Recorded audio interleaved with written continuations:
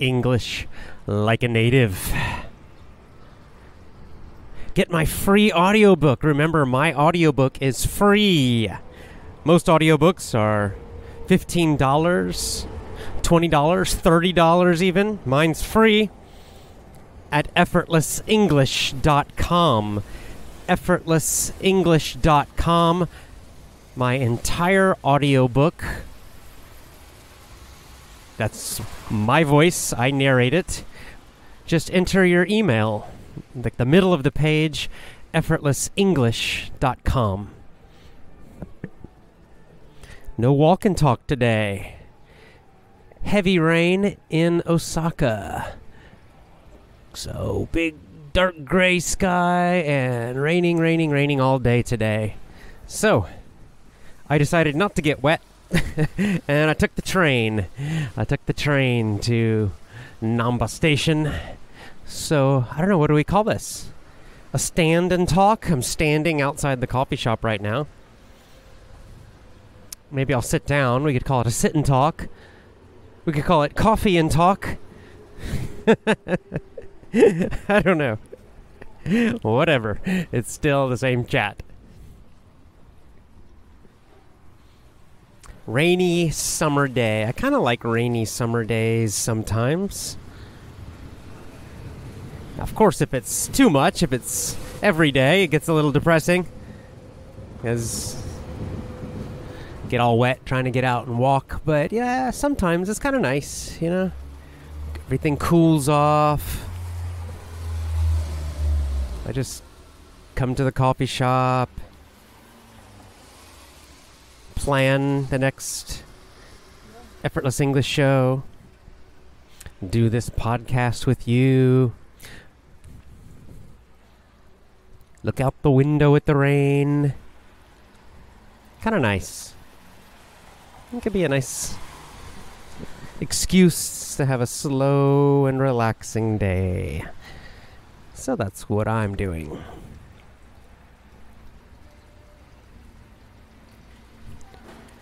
Finally talked to my dad. I tried talking to him, calling him for Father's Day, but didn't get him, got his voicemail.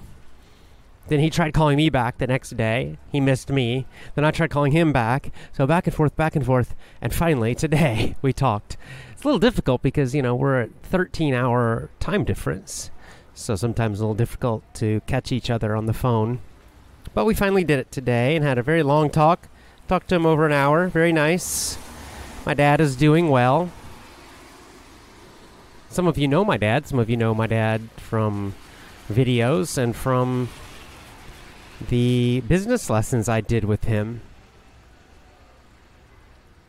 You know, our great superstar member Max from Rome, Italy. He started with those business lessons that I did with my dad.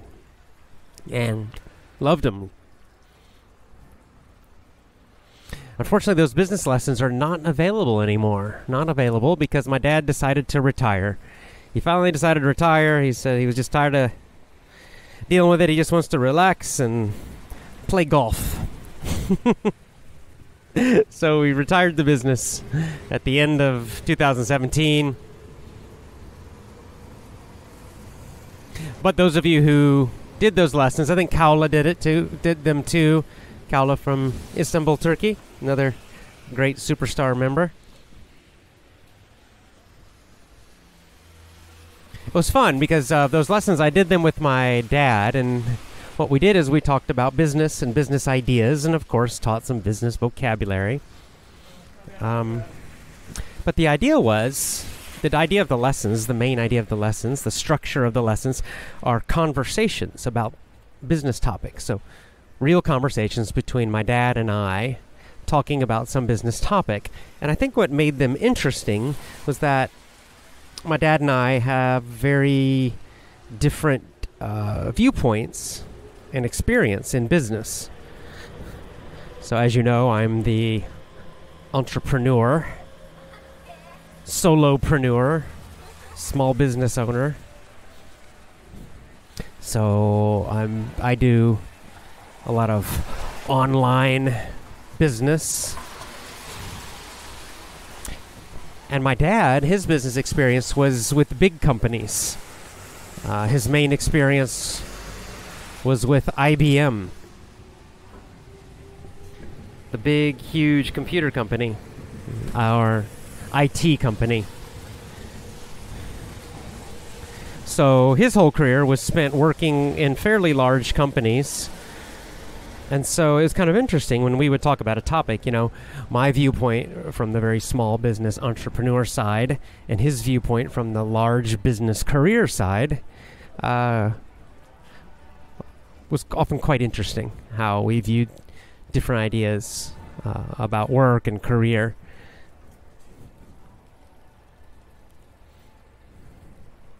But anyway, some of you ask about my dad sometimes, and he's doing just fine. He's still living in Georgia. Just moved to a new house, actually. Seems like they're having a good time. They like their new house. We talked about golf a lot. So as you know from my earlier podcast, that's one thing my dad and I share now is that we enjoy golf. So we talked a little bit about the U.S. Open. The U.S. Open was just this last weekend, one of the biggest golf tournaments in the world, professional. One of the 4 majors. They're called the majors in golf. 4 golf tournaments that are the biggest golf tournaments, the most important golf tournaments for professional players. The U.S. Open, the British Open, the Masters, and the Players' Championship. So the U.S. Open was this last weekend, and kind of an interesting golf tournament because a lot of the players were complaining about the golf course. They said that the golf course was not, they didn't take care of the golf course correctly, and then it was making it very difficult to play, and it wasn't fair, and so lots of complaints from the top golfers in the world. So it was difficult if they were complaining. So my dad and I, we chatted about the U.S. Open a little bit. And then he told me about the new golf courses he's been playing at. As I said, he just got a new house, so he just moved. Not very far, but I think they moved about, 10 or 15 miles. They're still up in North Georgia. But he moved, and now he's got different golf courses around him. And he was telling me about one that sounds really nice, a very old golf course, a small one. But it has a long history. It goes back to Bobby Jones. Now, I know most of my audience of Effortless English fans are not golfers and don't know much about golf, maybe. So I'll tell you this little history. Bobby Jones is one of the earliest famous golfers. Now, I was going to say professional, but I don't think he ever became a official professional. He's one of the great golfers of early golf history, especially American. They actually made a movie about him. There's a character with him. It's called The Legend of Bagger Vance. Will Smith is in it. Will Smith is in the movie. And it's fiction, but one of the characters in the movie is real, and his name is Bobby Jones. Bobby Jones was kind of back when professional golf was just starting, back when these major tournaments were starting. Bobby Jones was one of the big greats, and Bobby Jones is from Georgia. Now, Bobby Jones had another income, so he didn't need to make money from golf, so he just played because he loved it. But he still won some of the major tournaments. He was one of the best, perhaps the best golfer of his time period.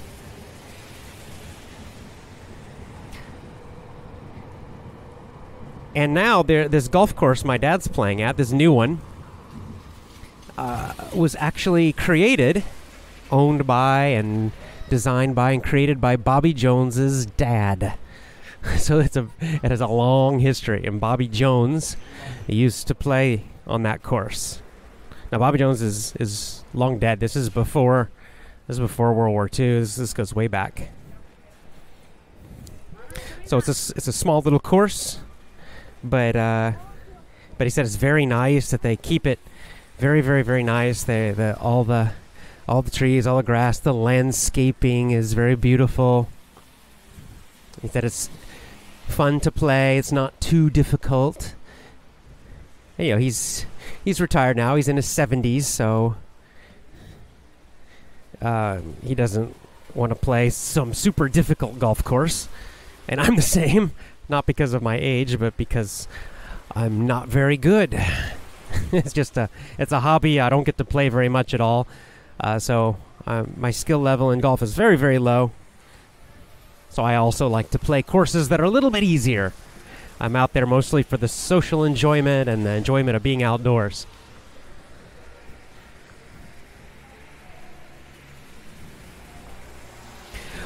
My dad and I also talked about my grandmother. So his mom.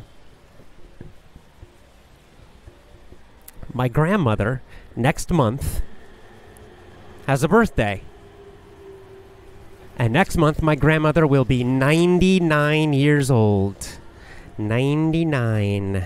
Amazing. My other grandmother is also alive. She's 93, I believe. So, my dad's mom, 99 years old. Wow. And, get this, 99 still lives independently. Has her own little apartment. Not a nursing home. Still lives independently. Still can cook her own meals.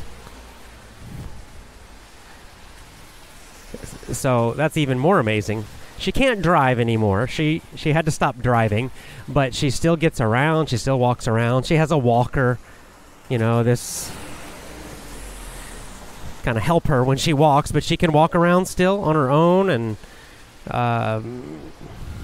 enjoys watching American football, college football also, like my dad, like me. She also likes college football. She's looking forward to college football season starting in the fall. So pretty amazing. And her secret, she says, because I've asked her, it's like, well, wow, how do you stay active? You know, how have you stayed so independent and active? And she says that, you know, for her, it's all about exercise. She doesn't really eat super healthy, honestly. She eats a lot of fatty foods and stuff. So she's not like Jack LaLanne. She's not just, you know, drinking vegetable juice all day. That definitely not. She likes to make cookies and things, so it's not the diet. So she says it's the exercise. So she still exercises. She does a kind of dancing. It's called line dancing. It's like with country music, and she does a kind of like aerobics, a very simple aerobics for older people. So it's very simple, but you know, basically she says you got to move your body every single day. Keep your body moving every day, and your mind too. Keep your mind active. So that's how she does it, by staying very active. So I'm inspired by that. I'm going to follow her advice. I think we all should. It's good advice. Someone lives 99 years old and they're independent and they're still active and they're still enjoying their life. We should listen to them. They're doing something right. Because it's not just about living a long time. You know, living a long time and being weak and laying around in a bed in a nursing home that doesn't sound very good to me. But being 99 and still, you know, being alive and, you know, independent and mentally, she's very sharp mentally still. You know, talking to her, no problem. You still talk to her, have clear conversations. Very, very nice. So my grandmother, 99 years old next month. Impressive.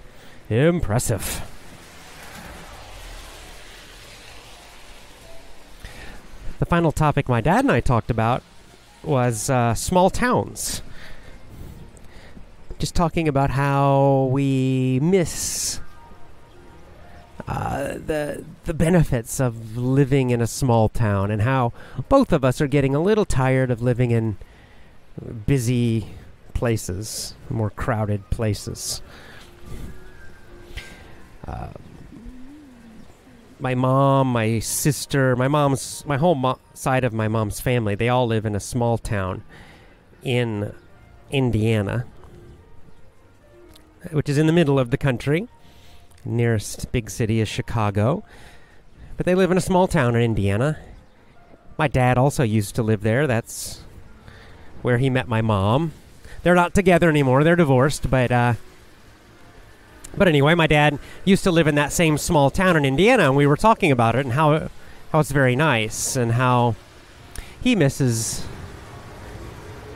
the thing that he misses about the small town is being able to like walk to a little downtown area and see the same people every day and just, sit down and just chat with people every day, just chat about sports or the weather or the news or whatever.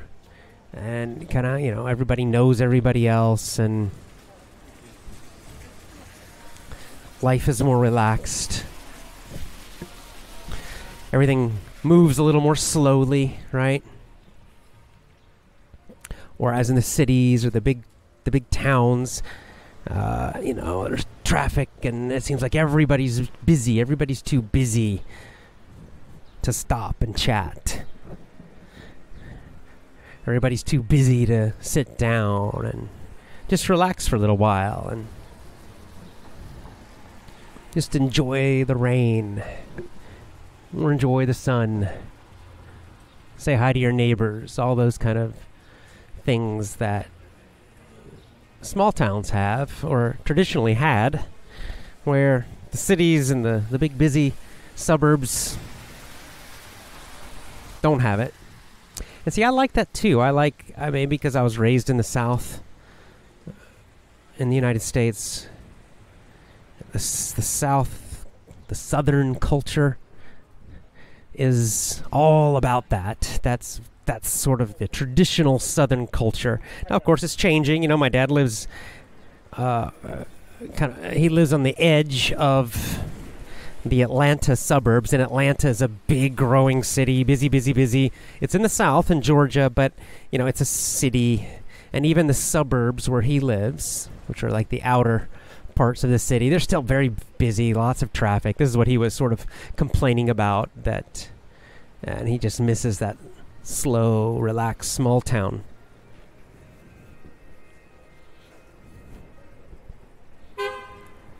And I agree. This is maybe something where I'm quite different than a lot of the entrepreneurs, the entrepreneur coaches, the motivational people that you find on social media, for example. I follow a lot of them. Tony Robbins is one, Gary Vee. There's several and I like them because they keep me motivated, they keep me inspired. They energize me, all of those good things. But even Robert Kiyosaki also. I love all those guys. They're great. But I think have one difference from those guys, at least one difference, and one major difference. And maybe it is because I grew up in the South.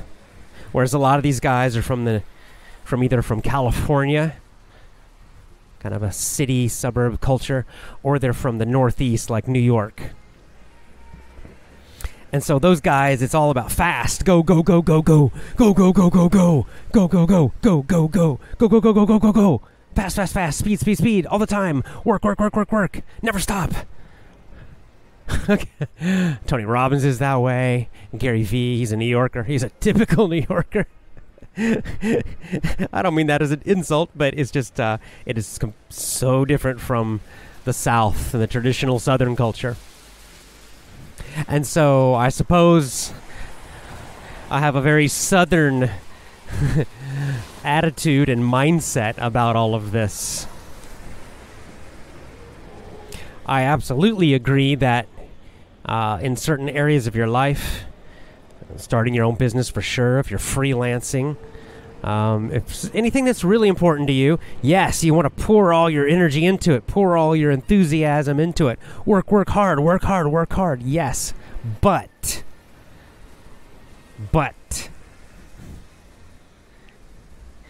The rest of the time in your life, most of your day, in fact, can be slowed down. You balance all of that with having a lot of time in your life that's slow, relaxed. We say taking it easy, taking it easy. Taking it easy means just relaxing and looking around and enjoying the small things, the simple things, talking to your friends and your family, watching the rain, going for a nice long walk, reading a book.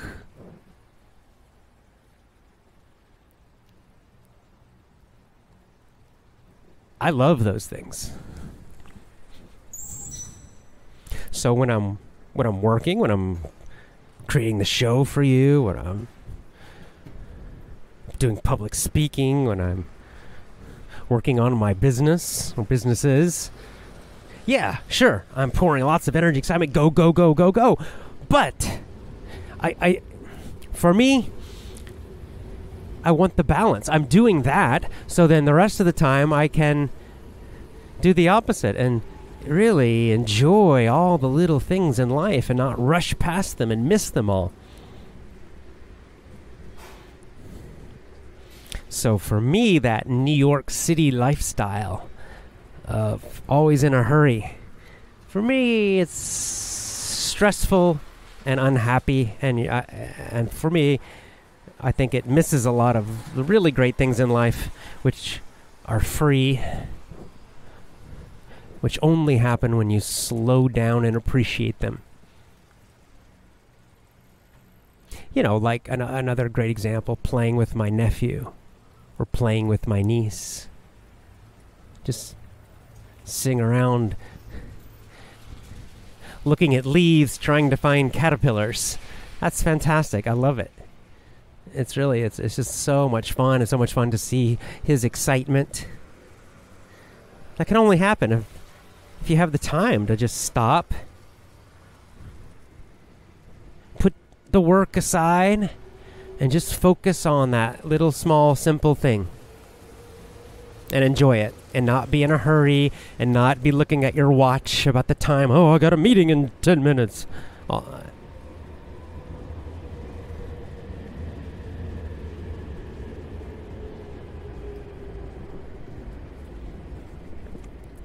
I guess my other influence, besides Southern influence and growing up in the Southern culture, would be Taoism, yin-yang, right? This yin-yang is essentially about the blending of, the balancing of, the skillful understanding and use of opposites. So that, for example, this go, go, go, go, go, go, work, work, work, work, hustle, hustle, go, go, hurry, hurry. That's one extreme. And then the other extreme would be, just sit and do nothing.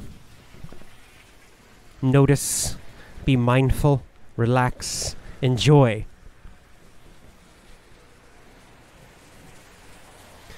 We get stuck in this world, so many people, by the word or. Which is the best?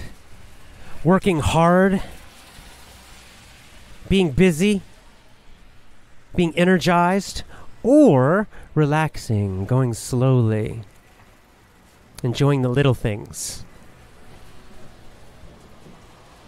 It's a bad question.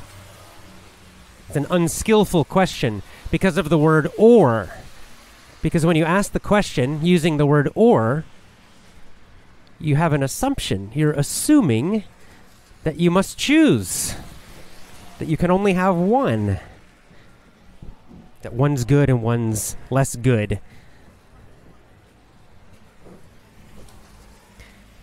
But it's not or, it's and. It's knowing when to be super energized and work and go, go, go, go, and take action, move, move, move, go, go, go. Be decisive. When and where do you do that? And when and where do you slow down? No hurry. No goal. Just relax, appreciate, enjoy, be grateful. Both. And. So, to be very skillful in life is to be able to do both. Right? Harmonize, we might say, harmonize the opposites. Or, there's the, I can't remember the quote of it. There's a time for every purpose, every season, from the Bible. Same idea.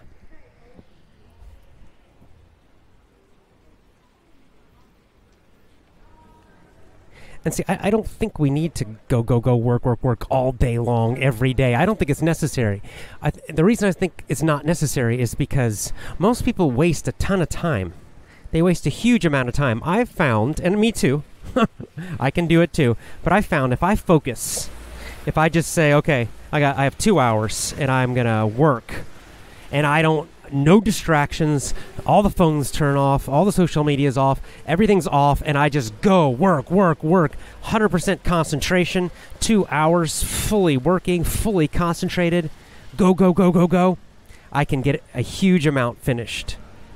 Super productive. I can finish in 2 hours what most people need 8 hours to do. Because most people, when they work, they're not working 8 hours. Most people that go to full-time job, they're not 100% focused and working and go. They're kind of sitting around, they get distracted, and they chat with somebody in the office, and then they gotta go to a meeting, and then they waste a bunch of time at the meeting, and then they go, and then they read something, and they wander off to get a snack, and now go to the bathroom, and there's a huge amount of time wasted. It's just like school. This reminds me of school. It's the same idea. This is why homeschooling is much more effective in much less time. For homeschooling, a child needs only maybe 3 hours a day, 4 at the most. Some only do 2 to 4 hours of organized, really focused work for the child. I mean, focus, no distractions, no nonsense, no wasted time. Sit down, focus, and go. And you're learning, going.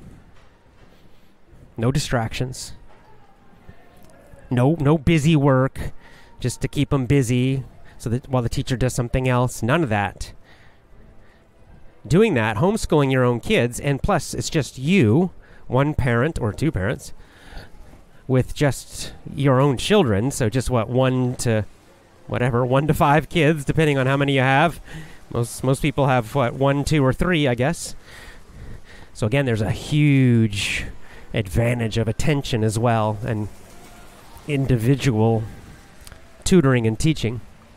And so because of that, the homeschooled child learns much more in much shorter amount of time, and then has a huge amount of time the rest of the day just to play for that other side of the yin-yang. The slowing down, the play, the creativity, the relaxation, the time with family. Whereas in school, it's a huge amount of wasted time. Wasted time. Even if the teacher's good, it doesn't matter. Because the teacher has 20 kids, possibly 30 kids, maybe more.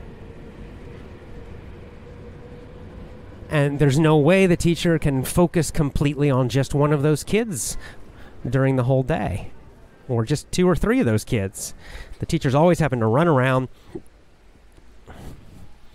dividing his or her attention among 20 or 30 kids.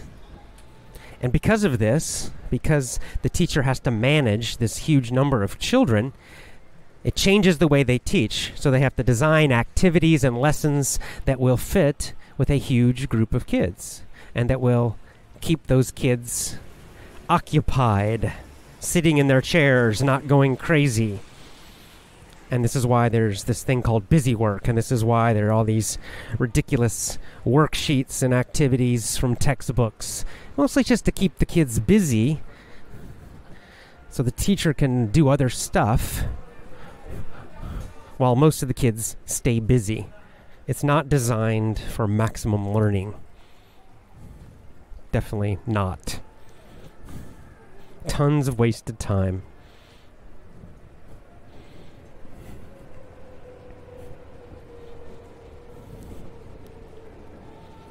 And I guess it sort of makes sense, actually. I mean, modern industrial schools are basically factories that are training kids to become, modern industrial workers. So it's not too surprising that in most jobs and in most companies, especially larger ones, that there's a similar wasting of time.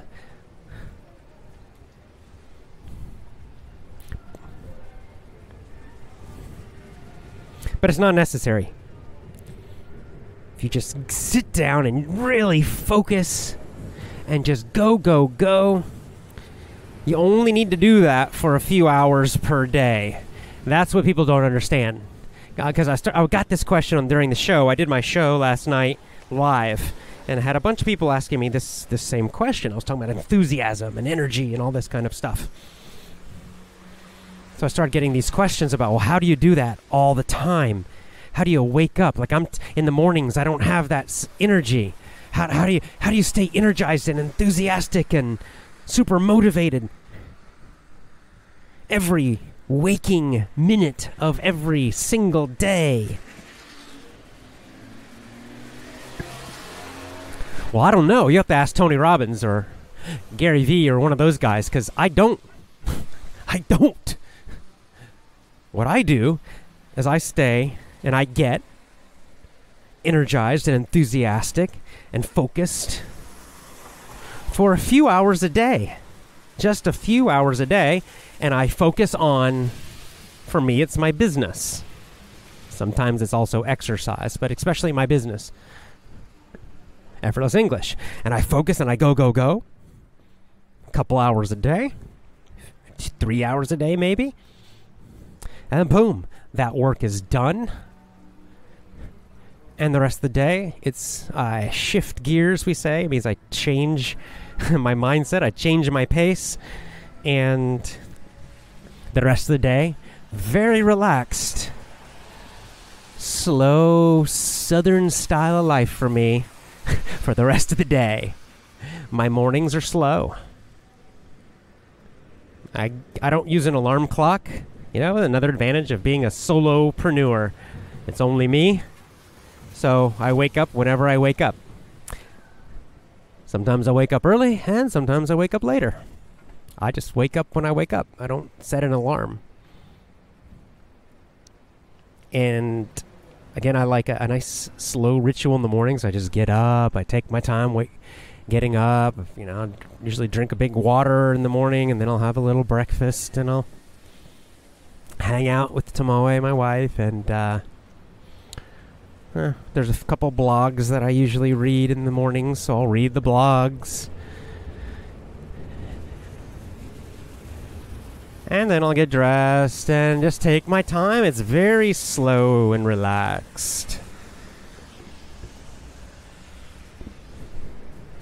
And then I'll grab my recorder in my backpack, and then I'll walk to the coffee shop, and that's when I do the walk and talk.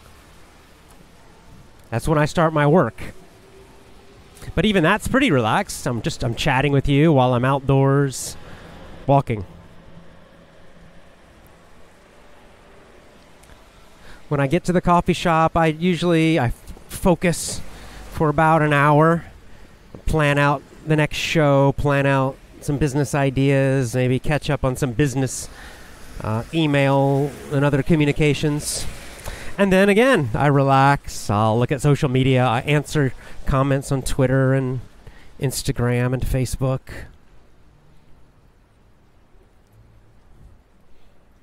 Might read a book, go for another walk or something. Another relaxing walk home, and then I'll record my show or do my show live, which is in the evenings for me. And so that's about another hour where I'm really focused and energized. So total time, focused, energized, full enthusiasm is maybe 3 hours per day for me. That's a full work day. And there might be a couple more hours in there where I'm working in a more relaxed way. But 3 hours a day of full, intense energy and focus. Very, very productive in that short time. So I suggest to you that that's all you need. Instead of spreading it out all over the day, choose 3 hours of your day. You can split them up even, one in the morning, one in the afternoon, one in the evening, whatever. 3 hours a day where you're going to be intensely energized, focused, productive.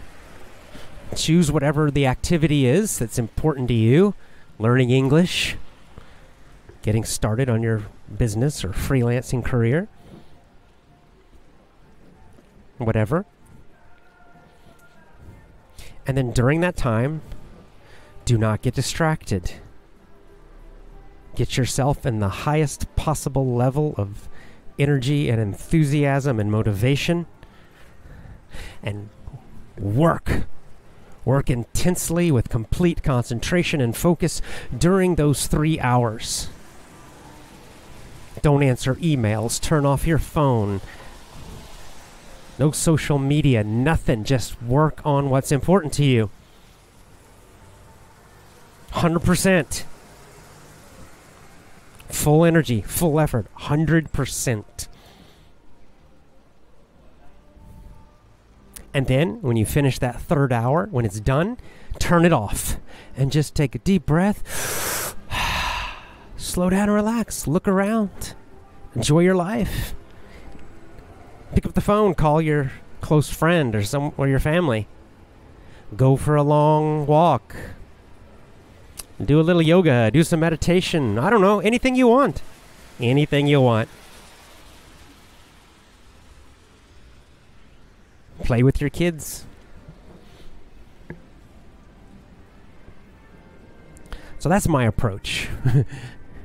That's my approach. We'll call it the Taoist approach to being an entrepreneur.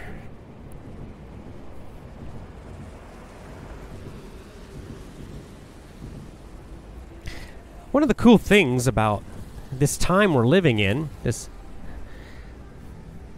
great explosion of information technology and the internet, is that you can build your own mobile empire, your own mobile business empire.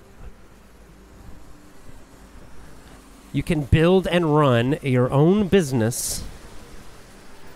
Well, at the most basic level, you could do it with just your phone. Just your smartphone, you could do it. It would be a little inconvenient with the phone, but you could do it. If you also have a laptop, a nice webcam, and a good microphone, you have pretty much everything you need for your mobile business empire. You could run it from anywhere. That's what's so cool. I mean, this is what I have. I'm a solopreneur, right? Just me. I have no employees. I have a few freelancers I work with who help me. The main one's Peter. But that's it. I run my business. It's a mobile empire. I mean, for the fact that I'm just one person, it's a pretty large business to be run by only one person. And I can run the whole thing from a laptop with a webcam and a microphone. And it's mobile. As long as I can find a half-decent internet connection, I can be anywhere. And I have been. So I have run Effortless English from Hawaii. I have run it from San Francisco. I have run it while visiting Indiana and Georgia. I am running it from Japan. At times I've traveled in Vietnam and Thailand and Europe. It's fantastic. It's really great.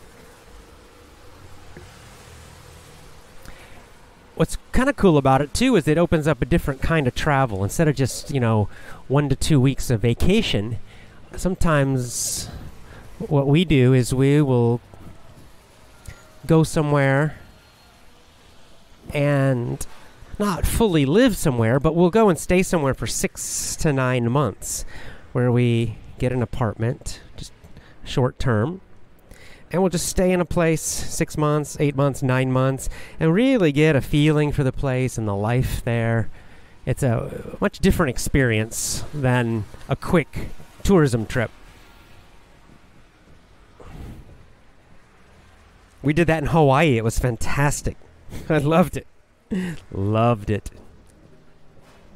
We did that in Kyoto, Japan. Fantastic.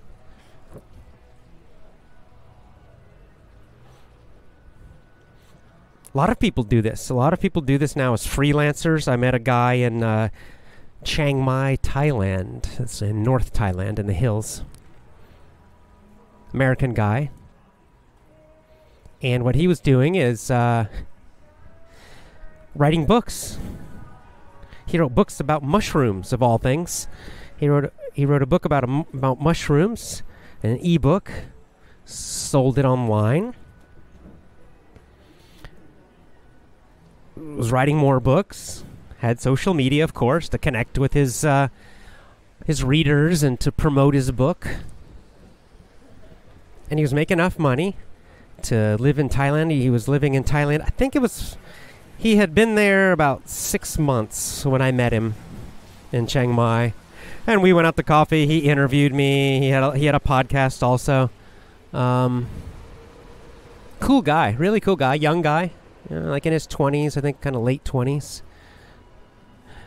And after Chiang Mai, he went to Taiwan, and he stayed in Taiwan for a few months, and then he was going to Europe after that. His own mobile empire. Same idea. All he had was a laptop, and I think he had a laptop, a camera, and a mic.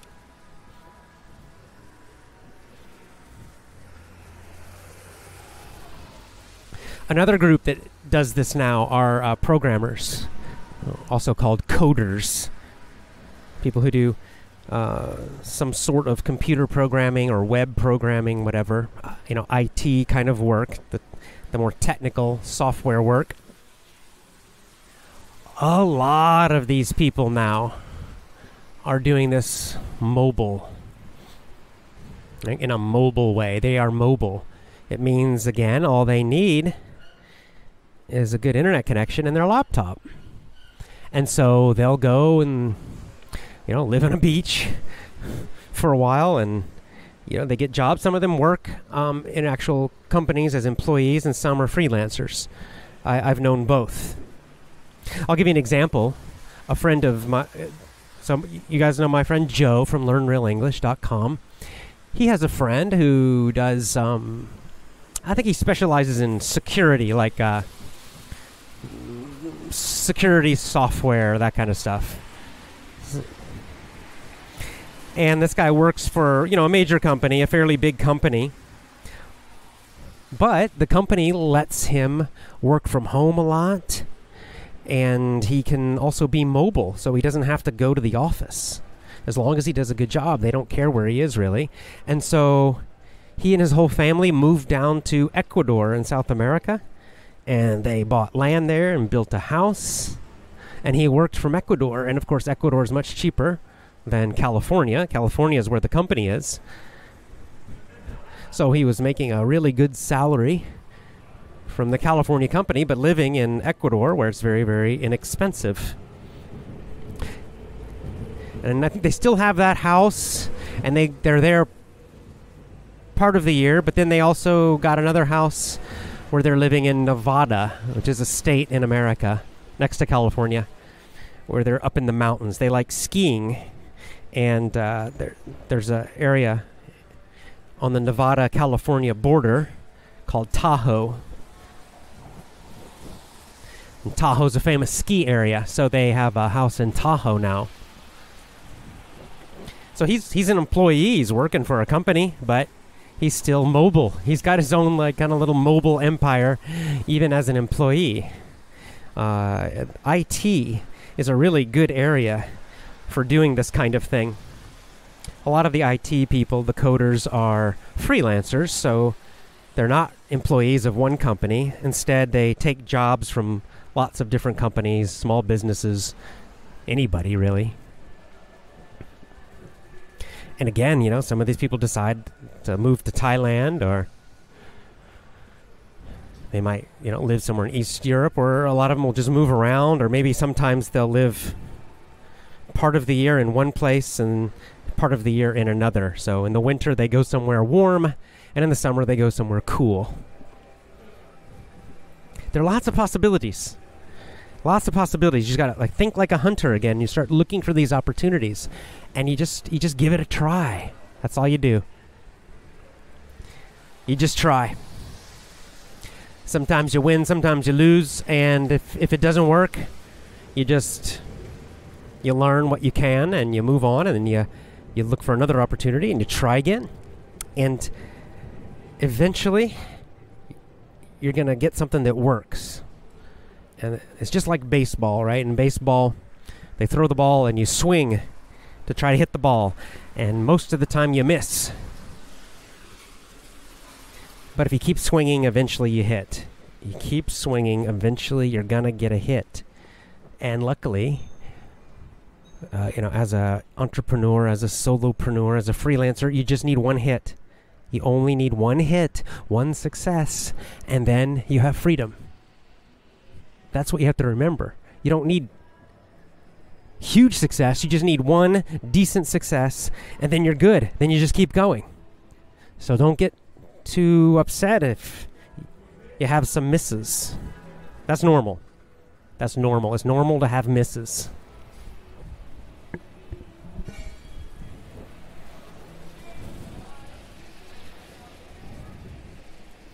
Finally, speaking of Max, one of our superstar members, Max from Rome, Italy.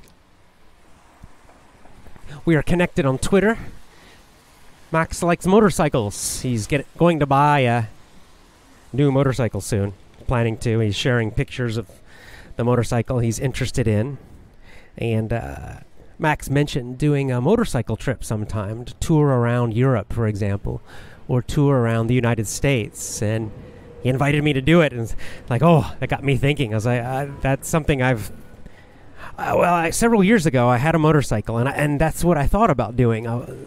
That was kind of my dream or idea was, someday I'd like to, tour around, go on a long motorcycle tour, maybe camp out, just do it with a tent, or not, just stay in guest houses, either way, and just tour around, maybe Europe, maybe the United States, Canada, wherever.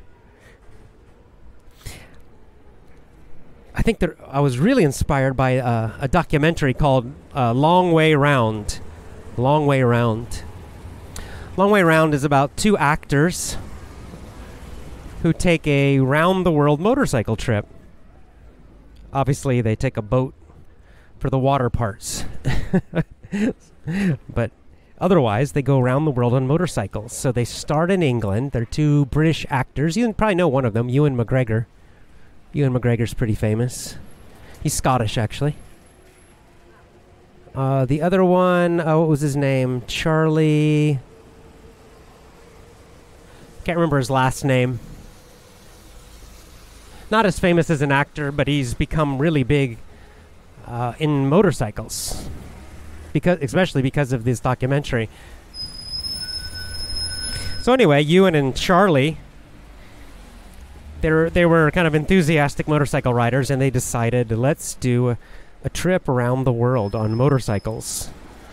And then the documentary name, Long Way Round, just shows them planning the trip and then doing it.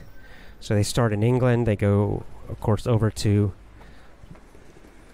continental Europe. And they cut across, and they go through Eastern Europe, and then across Russia, Mongolia. It's very interesting.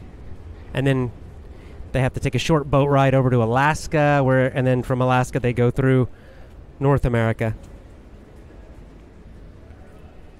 And when I was watching that, I was thinking, oh, this is so cool. Especially the part where they're kind of really, out more in the big open countryside of Russia and Mongolia.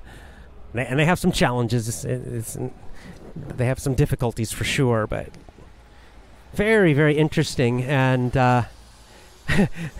when I saw that, I thought, oh man, I want to do that. That would be fun. Not necessarily go all the way around the world, but to do some, long motorcycle touring would be kind of fun.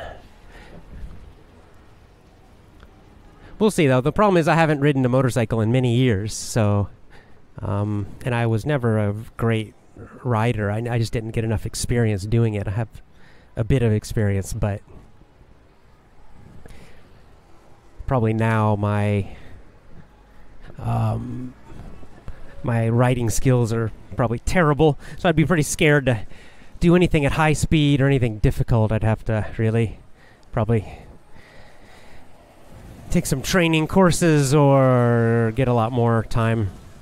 But it would be fun. It would be fun. It's another one of those cool things. I think overall, with traveling, I've changed how I like to travel now. When I was younger, I was a backpacker, so I would, get a backpack, fly someplace, follow a guidebook like Lonely Planet or something, and take trains and buses from one town to the next, to see the famous places. That's okay, but I find now what I like doing is going more slowly. So my favorite way to travel is walking. When you walk, it changes everything, because now you're not so much a tourist anymore. Now you are going very slowly and walking through the landscape, walking through the country. And so you meet so many different kinds of people. I especially like pilgrimages, because then not only are you walking, but you're participating in something that is part of the culture that has such a long history. So you're not just a tourist anymore there to watch and to look. You're a guest, a visitor, a pilgrim, visiting and participating in the culture and history that goes back, 1,000 years or more. The two most famous examples of this I know, the two that I have done, are number one, the Camino de Santiago in Spain, and number two, the Shikoku 88 Temple Pilgrimage in Japan. Probably my two favorite trips traveling.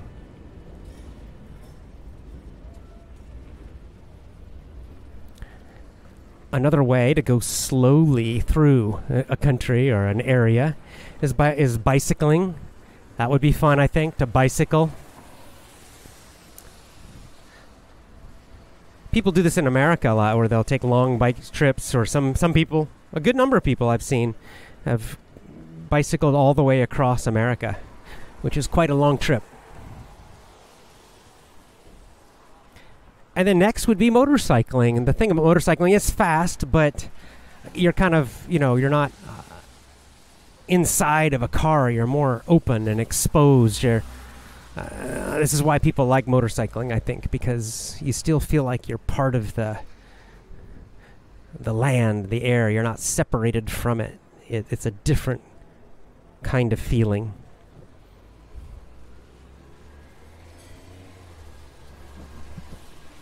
Another great one, I think, which I would like to do someday, would be the Appalachian Trail. I mentioned this in a previous podcast, the Appalachian Trail. So there are people who thru hike it. It's called thru hiking. and they will walk it all the way from Georgia up to Maine, and that is a 4 or more month trip for most people. There are some crazy people who do it faster, but I'd say for most people it's at least 4 months to do that. You can start in Maine and go south, or you can start in Georgia and go north. Most people start in Georgia and go north.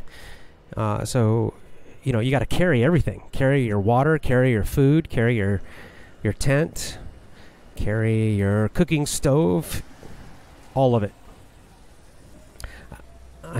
That would be great to through hike the Appalachian Trail. It's still on my list of things to do. There are actually 3 big trails in the United States that are all very long. The Appalachian Trail is the oldest, most famous. Number 2 would be the Pacific Crest Trail. That's out west. Goes through California, the Sierra Mountains in California. Goes up into Washington State. Higher altitude than the Appalachian Trail, and fewer towns, because you have to carry your own food. Obviously, you can't carry 4 months of food. It's too much. You can usually carry about 4 to 7 days of food normally. And so every 4 to 7 days, you need to go by a town or go somewhere and get more food. On the Appalachian Trail, that's easier because it's in the east. The east has more population, so the Appalachian Trail crosses highways more often, where you can, when you get to the highway, then you can walk into the closest town. And some people do laundry. Some people go, shop at the grocery, get more food for the next week, and then back on the trail again. You can do that also on the Pacific Crest Trail, but it's a little more difficult. You might have to carry more than just 4 to 7 days sometimes, or you might have to go farther to get to a town. So it can be more challenging to plan that trip. But another cool trip. And then there's one called the Continental Divide Trail. All these trails go north-south. So they start they'll start in the south part of the United States, and then they go north. And they all 3 go through mountains. The Appalachian Trail goes through the Appalachian Mountains, which are the main mountains in the east. The Pacific Crest Trail goes through the Sierra Mountains, the main mountains in the far west. And the Continental Divide Trail goes through the Rocky Mountains, the biggest mountains in the sort of beginning of the West. Colorado, for example.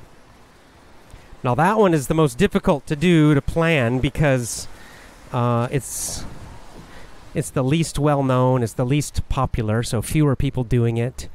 It's the most wilderness, fewer towns.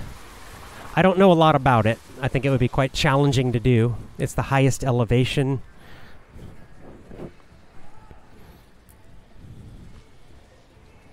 I don't know if I'll ever do that one. I probably won't do the Pacific Crest Trail either, not the whole thing, but I've been on the Pacific Crest Trail little sections, just like I've done sections of the Appalachian Trail. And that's another way you can do these things. A lot of people do them in sections where they'll take 1 month and they'll just do the 1 month section. And then maybe the next year they'll come back and they'll start where they finished before, and they'll do the next month and then the next month. So they'll eventually do the whole thing, but they just do it in sections over many years. And I might do that too. We'll see.